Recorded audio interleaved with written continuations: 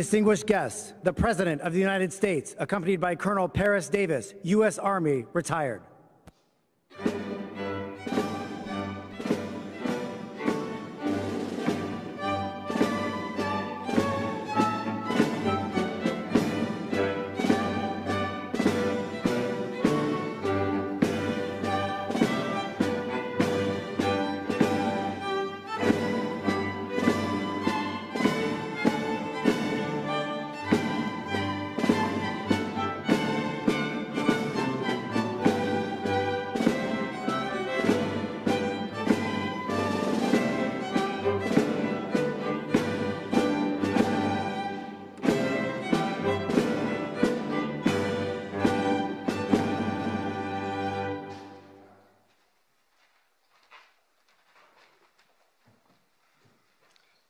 The psalmist of old writes, "Praise be to the Lord my rock, who trains my hands for war, my fingers for battle. He is my loving God and my fortress, my stronghold, my deliverer, my shield, in whom I take refuge." Ladies and gentlemen, please join me as we mark this very special occasion in prayer. Almighty God, author of liberty and champion of the oppressed, I praise you for the life, heroic leadership, and distinctive service of your humble servant, Colonel Retired Paris D. Davis. Our Army has always counted on our leaders to be fully committed to our nation's ideals, to our Army values, and to all the soldiers under their command. Colonel Davis is a warrior leader who demonstrated what it looks like under the most challenging of conditions. We are humbled and inspired by Colonel Davis's example. In the moments that mattered most to those with him, from the Operational Detachment Alpha 321 5th Special Forces Group Airborne and the Army of the Republic of Vietnam 83rd Regional Force Company with him on that day of battle in 1965, your servant displayed uncommon fortitude and courage and the willingness to sacrifice his own life to save others. The men under his charge looked to him for leadership, and by your strength he delivered. As Colonel Davis rightly receives our nation's highest military award for valor in action, for distinguishing himself by acts of gallantry above and beyond the call of duty, I humbly ask that his legacy not be defined by this moment or the receiving of this medal, but may the legacy of this medal and the rich history it bears be further evidenced and enriched by the character, selflessness, and heroism of Colonel Davis. And may his life, which has been marked by a commitment to you and a sacred commitment to all that freedom-loving people cherish and hold dear, serve as a continued beacon of inspiration for all who witness today's activities and learn of his courageous actions under fire. Finally, may this ceremony serve as a testament of hope for the world's oppressed and as a terrible warning to the oppressor, because our nation still has men and women like Colonel Davis in our ranks, across our military services, who stand ready to step into the breach. We thank you, O Lord, for this reality. It is in your most holy name I pray.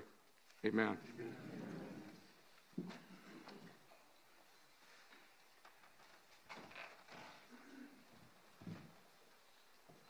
Please be seated.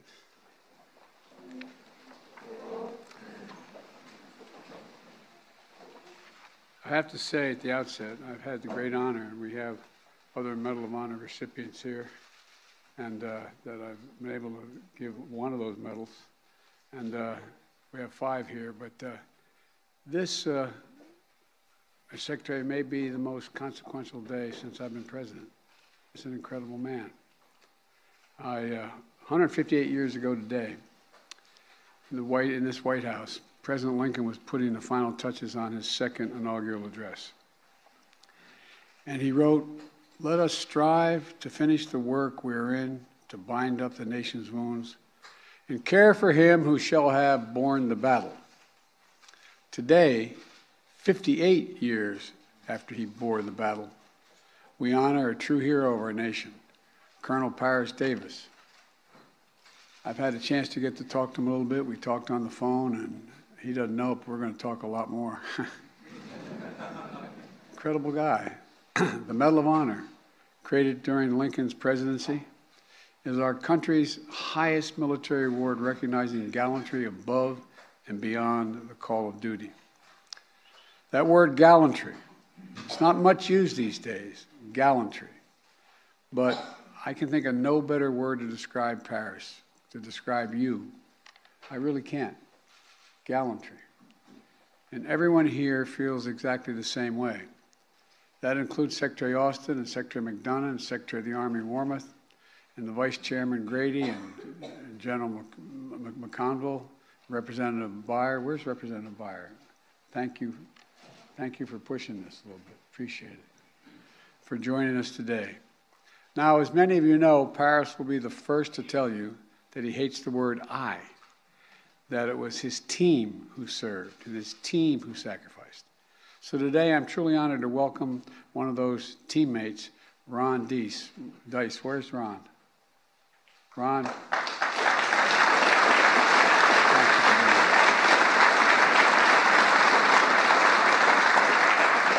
He was the airborne spotter for that team. And it was only a few days ago, right? I also want to thank previous Medal of Honor recipients who are here, who joined us to recognize their brother-in-arms, Leroy Petrie, William Swenson, Melvin Morris, Matthew Williams, and Earl Pumley. Stand up, guys.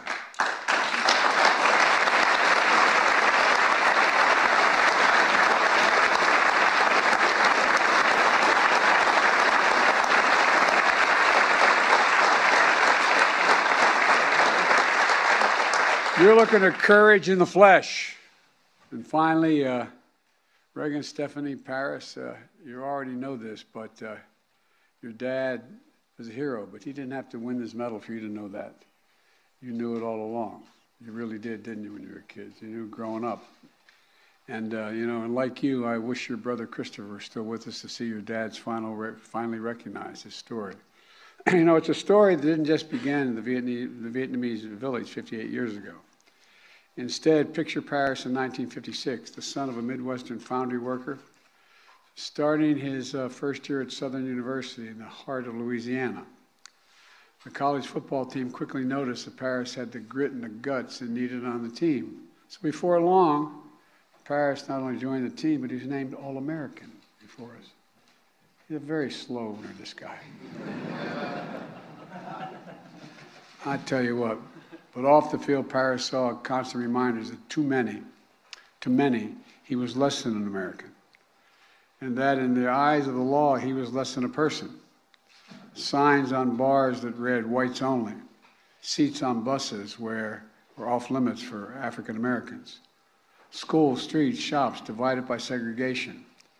Paris endured all of this and still chose to join his college ROTC unit. Volunteering to serve a country that in many places still refused to serve people who looked like him. Right away, it was clear that Paris was a born warrior. He became an Army Ranger.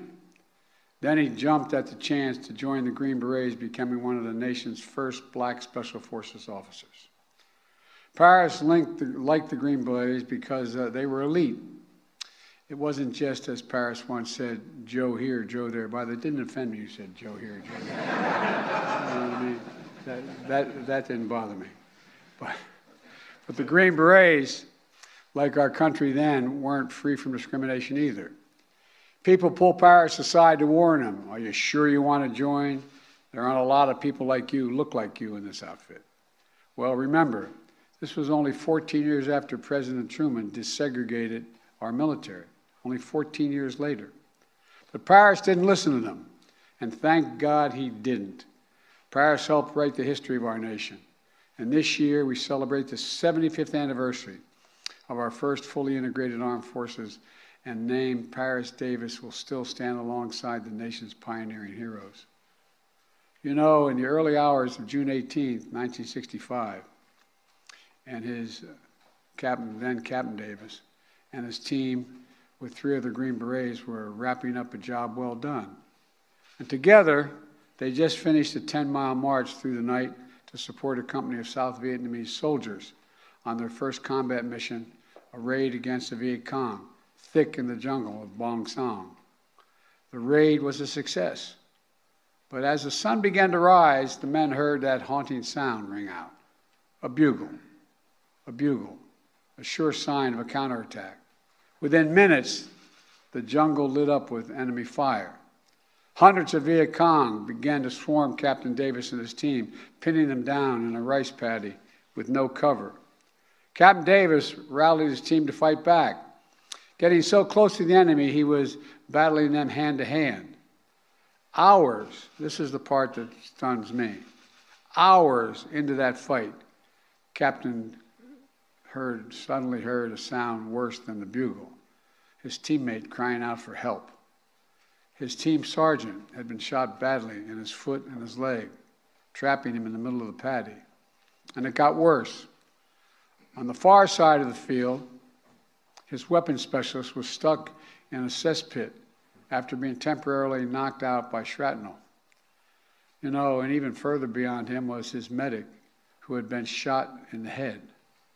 Captain Davis realized he was the last American standing. Without hesitation, he yelled, "I'm coming for you. I'm coming for you." He called in friendly fire and gave a little bit of cover to run out and rescue his team.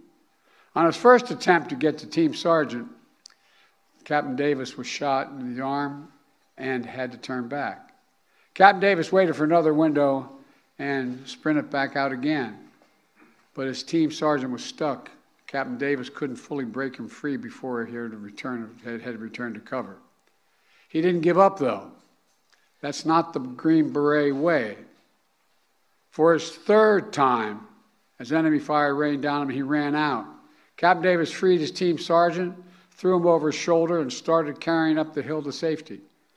Captain Davis got about halfway up the hill before a bullet pierced his leg. Then, in front of him, another Green Beret sergeant who had just arrived to the battle to reinforce the team was shot in the chest and now needed to be rescued as well. Captain Davis limped up the hill with his team sergeant on his shoulder. He'd been fighting for around 10 hours, but Captain Davis didn't hesitate. He went back down the hill to retrieve the reinforcement who had been just shot in the chest, all 240 pounds of him. Next, Captain Davis ran to his weapons specialist, who was struck in that cesspit. Viet Cong fighters continued to spray gunfire across the field as Captain Davis threw his teammate a rope, pulled him out, and began to haul him up the hill as well. But by this time, the rescue helicopter had landed. Captain Davis' commander gave him a direct order, "Get on board." Davis' response was just as direct. "Sir," he said, "I'm just not going to leave. I still have an American out there." Unsure if he was still alive, Captain Davis began to plan how he would get his medic. Just the day before, the medic had found out he was the good news. He was a new father. His wife had given birth to their first child. Captain Davis was going to give him a chance to see his baby boy. He pinpointed the medic's position and began crawling toward him, with gunfire and grenades still exploding around him. When he got there, the medic, still alive, asked him, "Am I going to die? Am I going to die?" Captain Davis responded, "Not before me." Still fending off the Viet Cong assailants, Captain Davis hauled his medic up the hill. And nearly 20 hours later, after that bugle first rang, Captain Davis had saved each one of his fellow Americans. Every single one. Just as the story of Paris Davis did not begin on June 18, 1965, it does not end there either. Captain Davis went on to become Colonel Davis, serving more than 25 years in our military and earning a PhD on top of that. He received the Silver Star, the Bronze Star, the Air Medal, the Purple Heart. And even after he hung up his uniform, the captain continued to serve the community, founding the Metro Herald, a newspaper that focused on his local community and civil rights issues. I wish I could say that this story of Paris' sacrifice on that day in 1965 was fully recognized and rewarded immediately. But sadly, we know they weren't. At the time Captain Davis returned from war, the country was still battling segregation. He returned from Vietnam to experience some of his fellow soldiers crossing the other side of the street when they saw him in America. And although the men who were with him on that June day immediately nominated Captain Davis to receive the Medal of Honor, somehow the paperwork was never processed. Not just once, but twice. But you know what Captain Davis said after learning he would finally receive the Medal of Honor? Quote, "America was behind me. America was behind me." He never lost faith, which I find astounding. He never stopped believing in the founding vision of our nation, the vision that Lincoln kept alive 158 years ago, and a vision Paris fought to defend 58 years ago. This vision for a more perfect union, one where all women and men are created equal. You know, we're the most unique nation in the world. We're the only nation founded on an idea. Every other nation is founded based on a philosophy, based on ethnicity, religion, whatever, an idea. It's captured in, we hold these truths to be self-evident, that all men and women are created equal, endowed by their Creator with certain inalienable rights, life, liberty. We've never fully lived up to it, but we've never walked away from it. This is evidence we're still not going to walk away from it. Look, folks, we never ever walked away from our troops who dare all and give all to our nation. Paris, you are everything this medal means. I mean everything this medal means. And look, you're everything our generation aspired to be. You're everything our nation is at our best. Brave and big-hearted, determined and devoted, selfless and steadfast. American. American. And now, at long last, it's my great honor to ask Lieutenant Colonel Rowe to read the citation.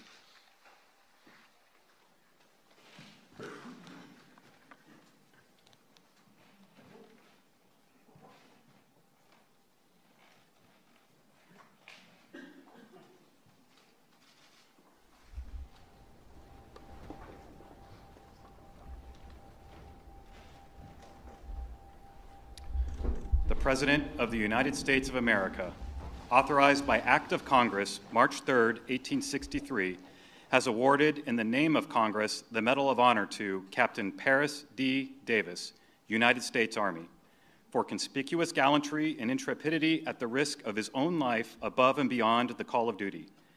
Captain Paris D. Davis, Commander, Detachment A321, 5th Special Forces Group Airborne, 1st Special Forces, distinguished himself by acts of gallantry and intrepidity above and beyond the call of duty while serving as an advisor to the 883rd Regional Force Company, Army of the Republic of Vietnam, during combat operations against an armed enemy in the vicinity of Bong Son, Republic of Vietnam, on June 17 through 18, 1965. Captain Davis and 3 other U.S. Special Forces advisors accompanied the Vietnamese 883rd Regional Force Company on its first combat mission, a daring nighttime raid against a Viet Cong regional headquarters housing a superior enemy force. Captain Davis' advice and leadership allowed the company to gain the tactical advantage, allowing it to surprise the unsuspecting enemy force and kill approximately 100 enemy soldiers. While returning from the successful raid, the Regional Force Company was ambushed and sustained several casualties. Captain Davis consistently exposed himself to the hostile small arms fire to rally the inexperienced and disorganized company. He expertly directed both artillery and small arms fire, enabling other elements of the company to reach his position. Although wounded in the leg, he aided in the evacuation of other wounded men in his unit, but refused medical evacuation himself. Following the arrival of air support, Captain Davis directed artillery fire within 30 meters of his own position in an attempt to halt the enemy's advance. Then, with complete disregard for his own life, he braved intense enemy fire to cross an open field to rescue his seriously wounded and immobilized team sergeant. While carrying the sergeant up a hill to a position of relative safety, Captain Davis was again wounded by enemy fire. Despite 2 painful wounds, Captain Davis again refused medical evacuation, remained with the troops, fought bravely, and provided pivotal leadership and inspiration to the Regional Force Company as it repelled several Viet Cong assaults on their position over a period of several hours. When friendly reinforcements finally arrived, Captain Davis again refused medical evacuation until he had recovered an U.S. advisor under his command who had been wounded during the initial ambush and presumed dead. While personally recovering the wounded soldier, he found him severely wounded but still clinging to life. Captain Davis directed the helicopter extraction of his wounded colleague, not leaving the battlefield himself until after all friendly forces were recovered or medically evacuated. Captain Davis' heroism and selflessness, above and beyond the call of duty at the risk of his own life, are in keeping with the highest traditions of military service and reflect great credit upon himself, his unit, and the United States Army.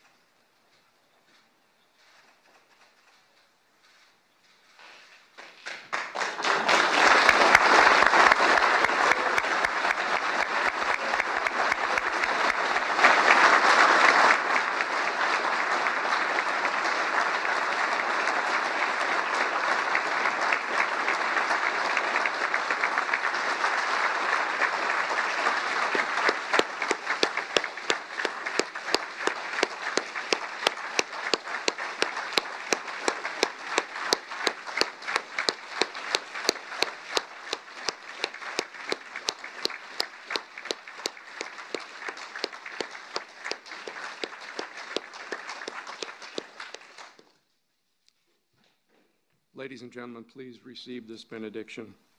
Gracious and everlasting God, as we depart this ceremony, inspired by the courageous actions of Colonel Davis, help us to follow his selfless example as we serve our nation's people.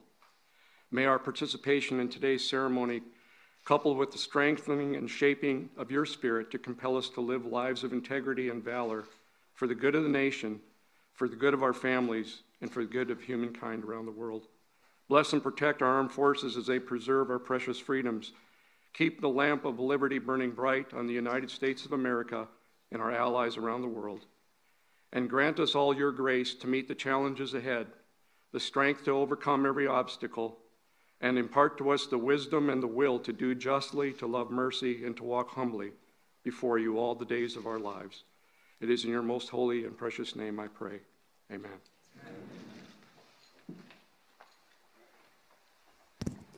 Distinguished guests, please remain in your seats as the President departs. Thank you.